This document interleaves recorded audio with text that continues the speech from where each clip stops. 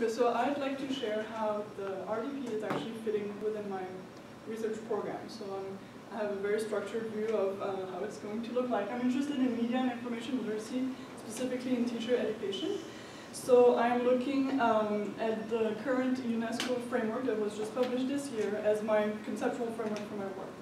I use media information literacy as a broad concept, and I'm sorry the print doesn't show as well, because it encompasses a lot of the digital literacies terms that are going around.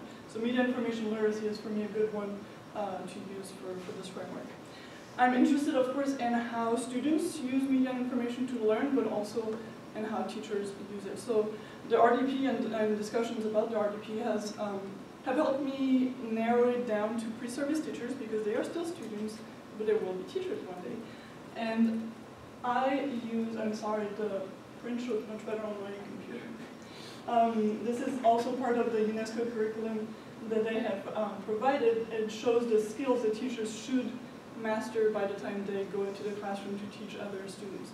So it's a very interesting circle that you can see goes from purposes in the middle, understanding, and then process and practices, and different skills that are attached to that. So teachers should be masters of that, those skills before they go into the classroom. Now this is interesting because it's a very global policy, and UNESCO works at policy, research, and practice, and this intersection, sorry. But it's also very relevant to a national policy, especially if we talk about the Common Core Standard and how we fit into those skills into teacher education. So within those skills, I'm interested in looking at pre-service teachers' PCK, so pedagogical and content knowledge about media and information literacy. So how much do they know about media and information literacy, and how much are they capable of teaching? So both of those aspects are very interesting to me. That's something that I would like to look at. How the RDP fits into my program of research. I like to look at the big picture. So I see the RDP as helping me to build my background and my lit review and all those things that are going to be helping me with the conceptual framework and understanding what are those skills, how do they fit into the bigger picture.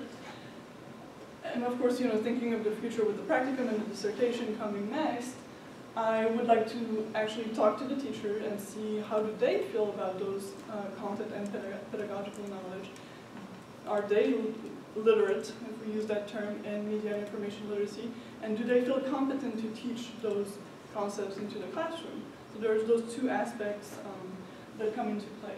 And using the curriculum that the UNESCO has actually provided, I would be very interested in seeing if we give pre-service teachers the curriculum versus not, see if there are differences in the way they perceive their own capacity in teaching those things, and both their conceptual and pedagogical knowledge.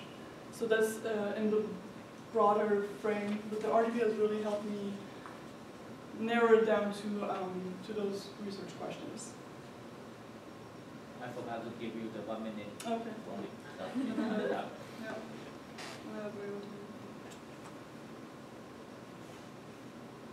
Are you done? Ow!